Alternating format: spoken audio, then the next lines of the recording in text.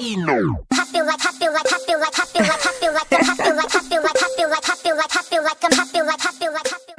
what's up? It's your girl Davetta.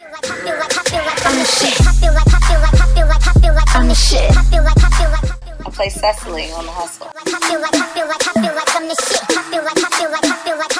I thought that it would be a great big challenge for me because she's a wardrobe person. She obviously takes her time in the morning. She probably wakes up a little bit early to get ready.